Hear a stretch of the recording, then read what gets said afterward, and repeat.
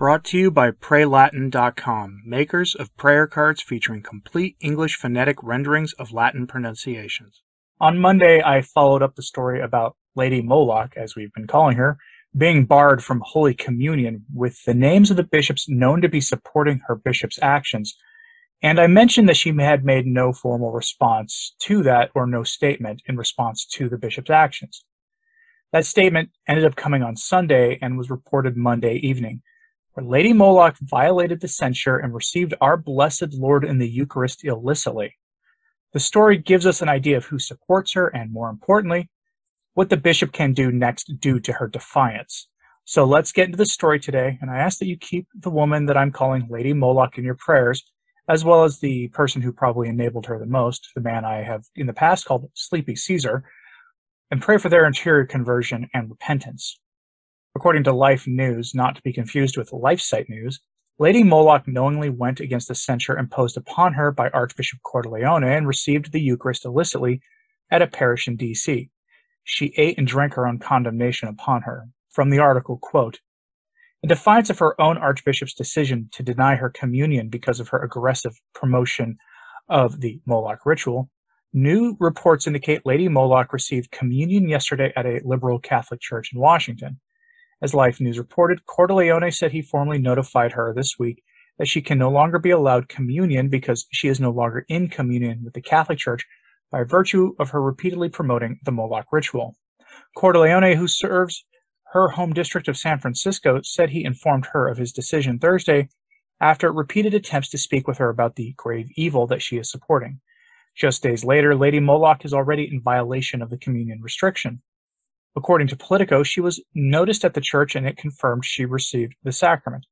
Spotted Lady Moloch at the 9 a.m. Mass at Holy Trinity in Georgetown, where she was given communion, it reported. There is no indication which priest provided communion to the Moloch-serving extremist, but before he took power, Sleepy Caesar learned that he could get communion at the Jesuit church. End quote.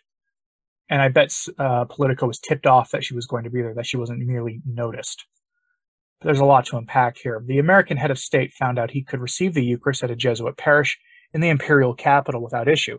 Not that any bishop has actually tried to impose a similar restriction on Sleepy Caesar, to my knowledge.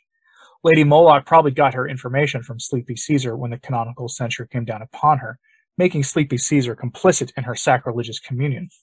Not that he cares, since it really does look like his Catholicism is just a badge he wears for show. But if anyone is surprised that the Jesuits would do this, I'd like to hear why. And calling a Jesuit parish liberal is a redundancy in the vast majority of the cases. The priest there has openly stated that he would be happy to give communion to Sleepy Caesar, so my money is on him knowing full well ahead of time that Lady Moloch was coming to Mass and he helped her make her statement. In fact, I bet he gave her communion personally. And make no mistake, that was a statement of defiance against the authority of her bishop, against canon law, and against the moral teaching authority of the church. The priest is complicit in her defiance. Quote, Father Kevin Gillespie of Holy Trinity Catholic Church in Georgetown confirmed he would be happy giving communion to Sleepy Caesar, despite his lengthy record of promoting the Moloch ritual. Gillespie told America Magazine that Sleepy Caesar attends Holy Trinity sometimes when he is in Washington, D.C., and he is a man of faith. Everyone is welcome, the priest said. He's a man of faith, and I would give communion to him like any other Catholic coming up for the Eucharist. When Lady Moloch returns to her vacation property in California, she will not be able to receive communion. After Cordileone's decision, her bishop in the diocese where she has her vacation home says he has instructed parish priests to implement the decision and refuse her communion if and when she visits their church. Now, other bishops are speaking out in support, saying the decision is correct because it was her decision to extricate herself from communion with the Catholic Church by virtue of her aggressive pro-Moloch agenda. She professes to be a devout Catholic but supports the great evil of Moloch rituals with no barriers or limits and wants to force taxpayers to pay for it. End quote. I would be surprised if that priest wasn't a virtual apostate, to be honest. Archbishop Cordileone had been speaking to her for years about her position on all of this, and in September of last year she actually laughed at his stance on the issue publicly and at his threats of action against her. From a Life News article from September 2021, that's last year, we get this, quote, Lady Moloch lashed out at her Catholic Archbishop Thursday after he described a Moloch Ritual Codification Act that she supports as legislation one would expect from a devout Satanist, not a devout Catholic. Asked about his comments at a press conference Thursday, she laughed, responding, "The Archbishop of the city, that area of San Francisco, and I have a disagreement about who should decide this. I believe God has given us free will to honor our responsibilities," she continued, according to a video that EWTN host Catherine Hadrow shared on Twitter. "Any reasonable person with a basic sense of morality and inkling of decency cannot but shudder in horror at such a heinous evil being codified in law," Cordileone said Tuesday. "It is surely the type of legislation one would expect from a devout Satanist, not a devout Catholic." End quote. Where's the lie? How is he wrong in that assessment?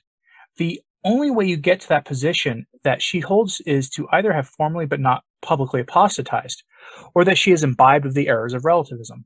Benedict XVI smashed that error in numerous statements. This comes from a National Catholic Reporter article from a trip to the UK Benedict took in 2010, where he hammered this point to the Queen. See if this sounds like Lady Moloch to you. Quote, "Benedict picked the UK as an important front in that war, not merely because it is itself a thoroughly secular society, but also because English culture has a global reach. The British media are followed around the world, and the Commonwealth of Nations, composed of former elements of the British Empire, embraces some 2 billion people." In his remarks to Queen Elizabeth II this morning at Holyrood Palace in Edinburgh, Scotland, the Pope warned against aggressive form of secularism, which no longer value or even tolerates religious voices in public life. In effect, Benedict's strategy appears to be to turn the secular dogma of tolerance against secular culture, arguing that religious believers too deserve a place at the table. The Pope urged the UK not to forget the Christian foundation of its culture, which he said underpins its freedoms.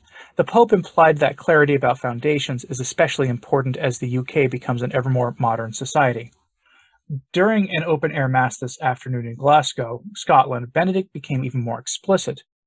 "Evangelization of culture is all the more important in our times, when a dictatorship of relativism threatens to obscure the unchanging truth about man's nature, his destiny, and his ultimate good," the Pope said, reviving arguably the most famous soundbite expressing the Pope's critical view of postmodern secular culture. "How many winds of doctrine have we known in recent decades? How many ideological currents? How many ways of thinking?" Ratzinger said on that occasion. End quote.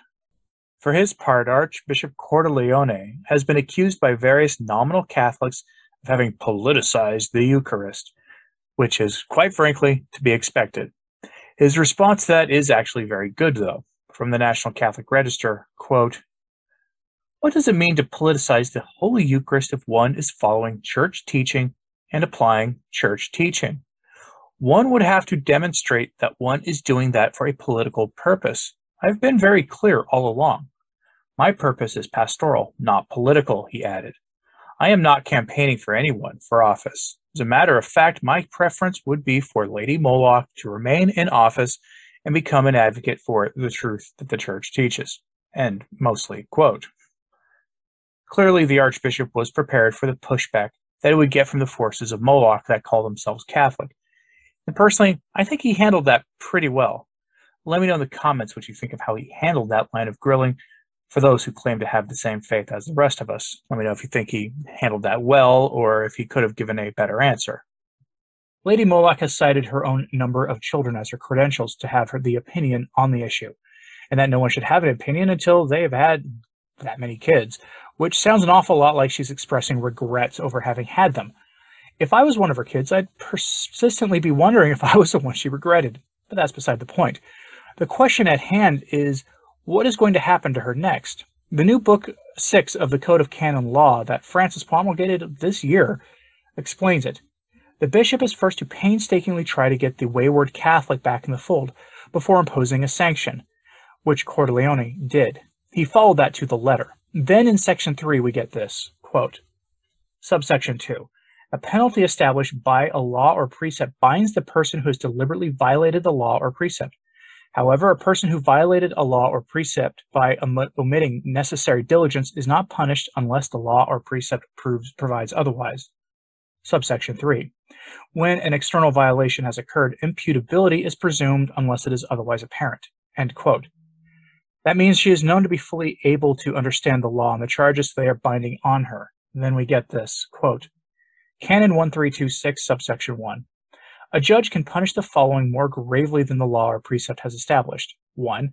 A person who, after a condemnation or after the declaration of a penalty, continues so to offend that from the circumstances the obstinate ill will of the person can prudently be inferred. That's her. 2. A person who has been established in some dignity or who has abused a position of authority or office in order to commit the delict. That's her. 3. An accused person who, when a penalty has been established against a delict based on negligence, foresaw the event and nonetheless omitted precautions to avoid it, which any diligent person would have employed. Subsection 2. If the penalty established in the cases mentioned is in subsection 1 is late sententia, another penalty or penance can be added, end quote. The Archbishop is free to apply other sanctions, in other words. That should include excommunication. I doubt he'll go there immediately, but what of the priests and laymen who assisted her in her violations of the censure? That would have to be taken up with the local ordinary, Cardinal Wilton Gregory, since they're under his jurisdiction, who was specifically chosen for his post because he is friendly to Sleepy Caesar and his entire program. So good luck doing anything about that.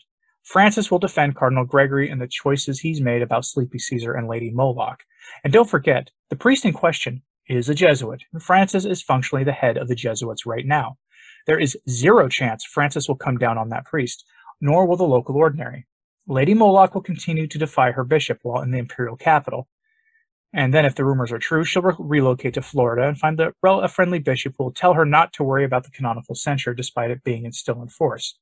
That by itself shows us that the Akita warning of bishops against bishops and cardinals opposing cardinals has already come to pass. Now, what do you think about this?